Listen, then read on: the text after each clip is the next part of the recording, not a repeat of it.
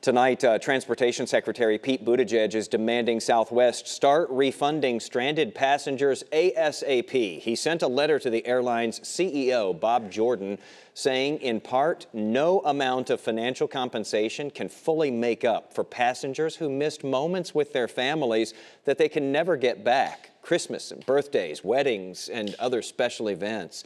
That's why it's so critical for Southwest to begin by reimbursing passengers for those costs that can be measured in dollars and cents. As Jay just told us a few moments ago there, Southwest has set up a page on its website for customers to submit refund and reimbursement requests for meals, hotels, and alternate transportation. They are also using it to help connect travelers to their luggage now. The website is southwest.com/travel disruption.